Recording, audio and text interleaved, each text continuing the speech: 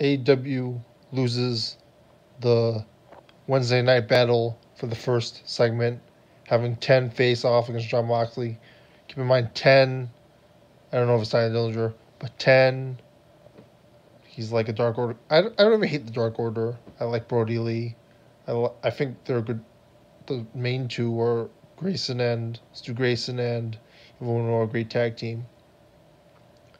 I think the whole cult gimmick works. I feel like Brody Lee, Mr. McMahon thing's growing on me. That being said, Ten's a jobber. And I don't even like Killer Kross. I just watched that January 11th, 2019 recap of Impact Wrestling on Pluto today on Killer Kross's promo. And it was a pretty damn good promo. So he has star power. Not with me, but like, I even know with WWE stars. And he has Scarlett Bordeaux, which definitely helps.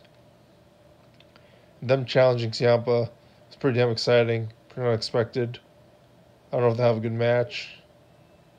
And it's a segment opposed to a wrestling match to show that not all wrestling matches have to be done to draw ratings.